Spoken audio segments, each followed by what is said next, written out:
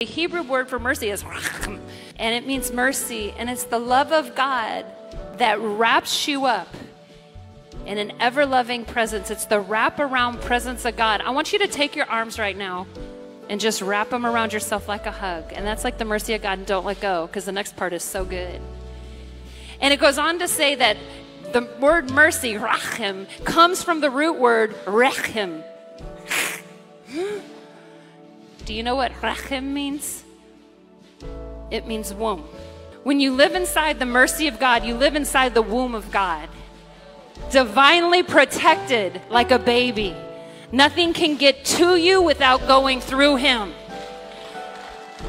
And just like that baby, you're in there on the good days, you're in there on the bad days, you're in there on the days you deserve it, you're in there on the days you don't deserve it. The mercy of God, it never fails. It has wrapped you up in his ever-loving presence.